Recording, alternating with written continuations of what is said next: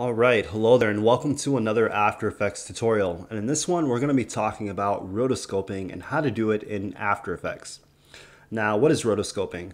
Well, it's basically when you want to, say, remove a subject from your image and give it a new background. Now in After Effects, thankfully this is pretty easy to do with a few tools, so we are going to get into it. So how do we do this? Well, down here you see that I have some footage of a boy. He's drinking some water or juice. And what we need to do is we need to go into our layer panel. So I'm going to double click on this. And this brings up the layer panel, and I will close this right here. Now up here, you will see that we have two tools we can use. We have the Rotobrush tool and the Refine Edge tool. The Rotobrush tool is used to give you a rough outline of your subject, and then the Refine Edge tool is to really clean up the edges. So I'm going to select the Rotobrush tool. Notice that this circle and plus appears. And notice I can make it bigger or smaller, so I can press Control and then drag. That makes it smaller or bigger, however you want. So I'll leave it around here. And if I hold down Alt, this minus appears, and this will allow me to remove selections. So I'm going to go ahead now, and I'm going to make my selection. So I'm just going to go in here, like this. Try to stay on the inside, like that. And notice how my selection has been made. And if you want to see how this really looks, go to your composition. And now we see that our subject or our foreground has been separated from the background. Now I'm going to go in here and I'm actually going to remove some parts and maybe add a little bit up here. So I'm going to zoom in here and then make this smaller.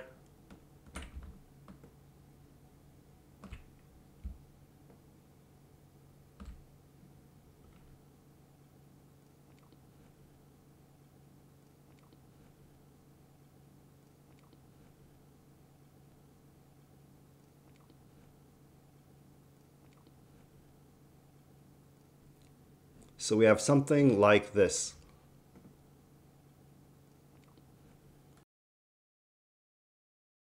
Alright, so now that we've done our initial selection with the Rotobrush, we are now going to refine our edges, because if we go over here, we will see that it's a little rough around the top right here, and that can be smoothed out, so we want to clean that up. And you'll have to do this with hair a lot, so it's good to know how to use the tools. Let's go back in here. And now we are going to select our Refine Edge tool. And you will see that we have this plus sign and circle again. And if I want to make it bigger or smaller, I can do that. And if I press Alt, I'm able to remove parts from my selection. So to do this, I'm going to make it a little bit bigger.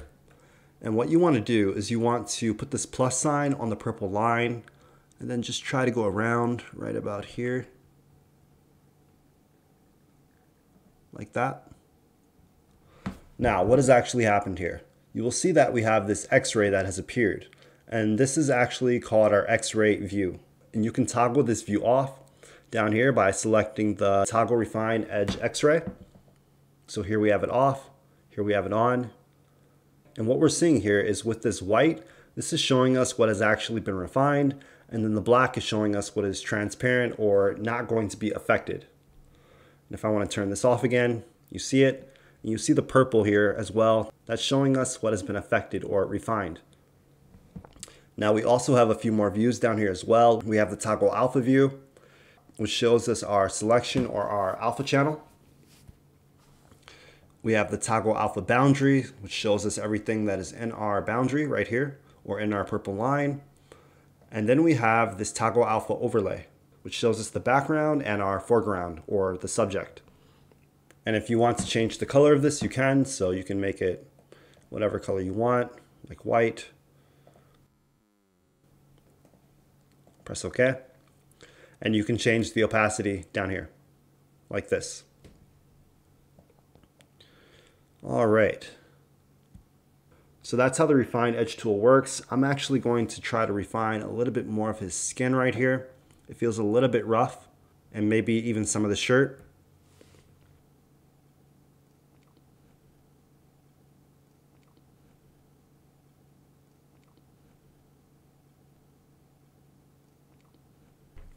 All right, so I just refined the whole thing actually, and we have something like this. All right, so now that we've done our refined edges, I want to show you guys the strokes down here and the properties. So you will see that down here in our layer, we have the Rotobrush effect tool and the refine edge tool. And then if we go down here, we have all of these different strokes. And these strokes are actually 1 frame long. 1 frame, 1 frame. And there's different types of strokes as well. So if I zoom down to the beginning, we see that we have a foreground stroke. And if we click on it, it appears. And this was the first stroke that we did with our Rotobrush tool. So your foreground strokes are the strokes that you use with your Rotobrush tool. Now we also have background strokes as well. These are what we use to select our background or deselect our subject when we hold down the Alt and the minus appears. So those are your background strokes. And then if we go up, we will see that we have edge refinement strokes as well. And if I change the view, maybe you'll see it better. Yep, right here. And there's also another type of stroke as well that we don't have down here. I'll show you guys very quickly. If I grab the refine edge tool and I hold down the Alt key and then drag out a stroke, you will see that we have the erase edge refinement stroke also. And this erases the edge refinement. Now I'm just going to press Ctrl Z or Command Z if you're on a Mac to undo that. And I'm going to turn off my X-ray view. Okay, so now we need to do the rendering so that the background is removed from the entire video. And to do this, we're going to look over here.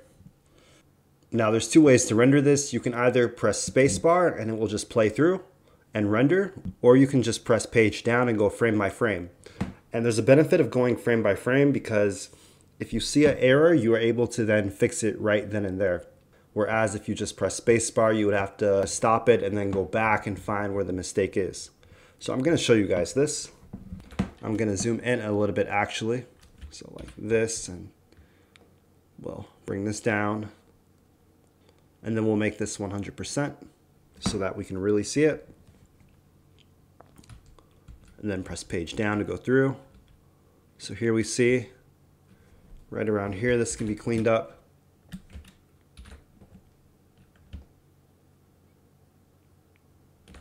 Now I'm going to use the Rotobrush tool background. That cleans it up.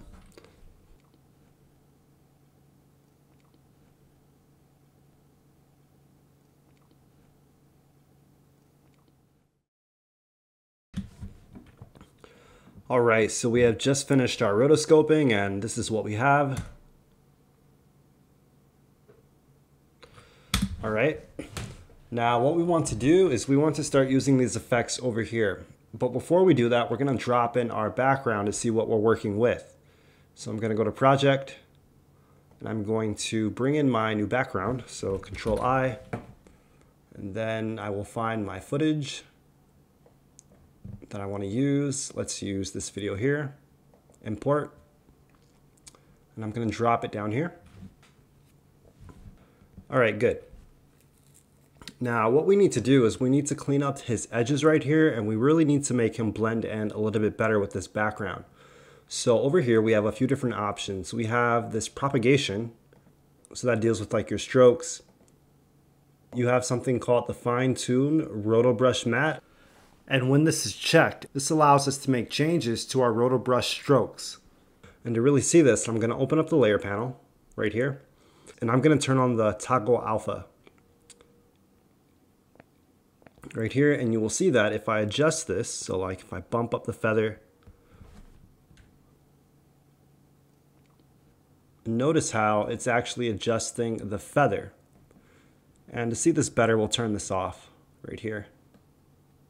And if you look at this now, especially around the neck, you can see that it's feathered out a lot. I'm going to put that back to 5. I can also adjust things like the contrast and then the shift edge. And this is a good one because very often you may want to push the edge in. So if I bring this down, notice how that edge starts to go away where that green is. So it just cleans it up a little bit better.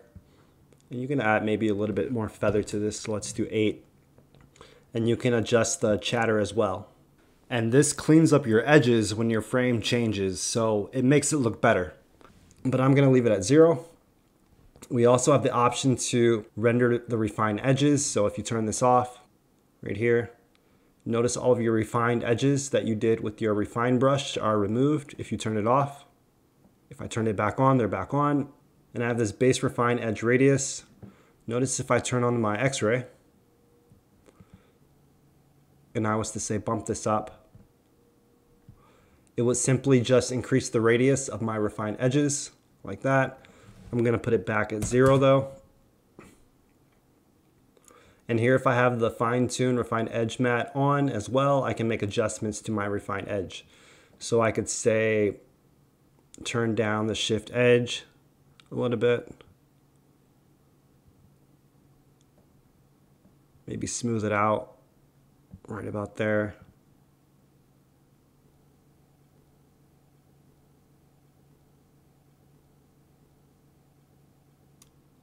And you have other options down here that you can look into, like motion blur, etc. Now I'm just gonna try to clean this up a little bit more, and we'll try to finish up here.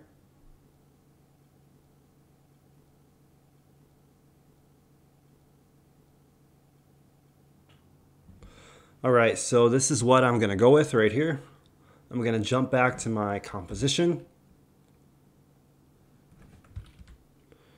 Okay. And then what I'm gonna do is I'm actually going to pre-compose this boy. So press Control, Shift, and C, or Command, Shift, and C if you're on a Mac. And then we're gonna move all the attributes into a new composition, like that, so that we can apply curves to this. Now you can use the Lumetri color or the curves. I'll use Lumetri here. And now we can just try to blend this boy into the background. So I will open up the curves.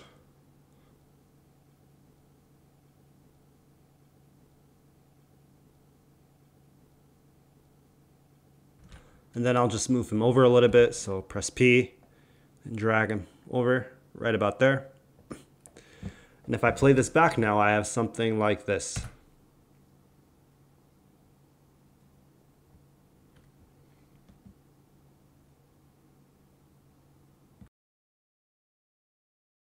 All right, guys, so now I'm going to show you how you can use rotoscoping when, say, you have a bad green screen and you can't reshoot. So here I am in my room and I have this green screen and it's not the best well lit. Well, I could use After Effects rotoscoping tools to actually help me. Well, I have it in my composition here, and you will see that I'm in my layer panel. And then I'm going to rotoscope this. So I'm going to go up here and just do this right here, just like this, and I'm going to clean it up.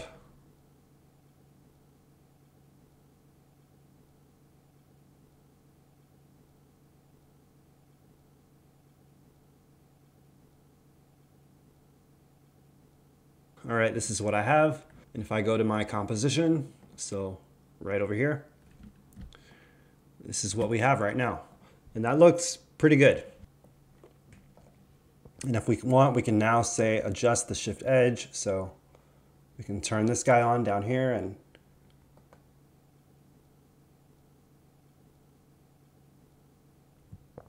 good. Now I'm gonna go ahead and render it. But before we do that, I wanna show you guys this freeze option here. If you click this here, it's gonna render your video. And when you do this, it's going to create a cache as well.